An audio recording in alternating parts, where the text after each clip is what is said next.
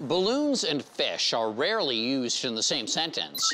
One soars in the sky while the other dives deep.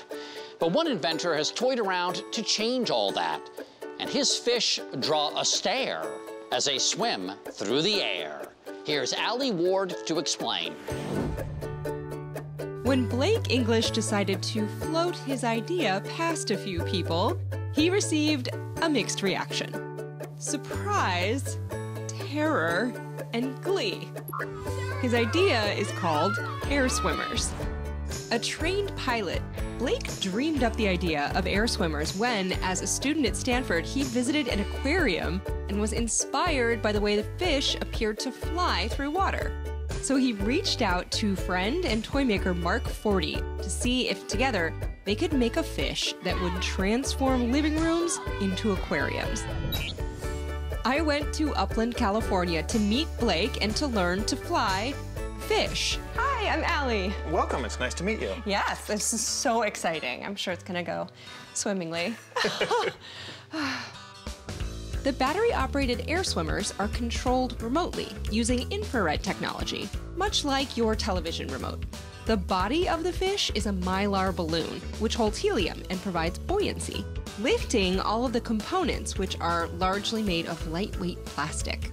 Designing a balloon that stays upright and stable was harder than you might think. Throughout the design, weight was our biggest concern.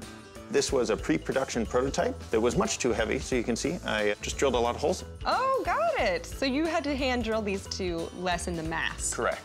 And controlling the altitude of the fish was a challenge they solved by creating a weight shift mechanism. This is the weight shift mechanism. Okay. The battery goes in here along with ballast, and this runs forward and backwards along the track, just like this.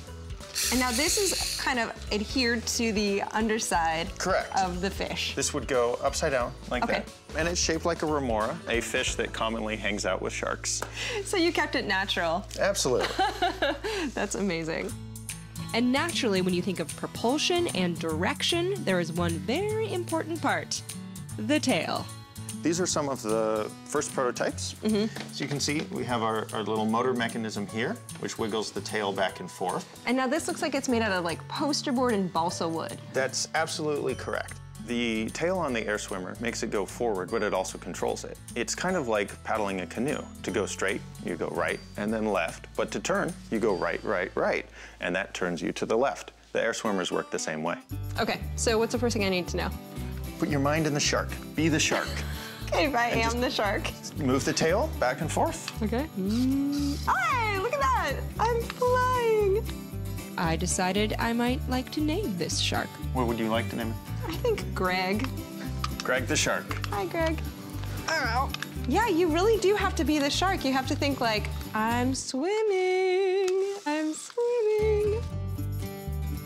How do kids respond to these? I love flying the air swimmers around children. Sometimes I'll hold the remote behind my back and pretend like the fish has a brain of its own.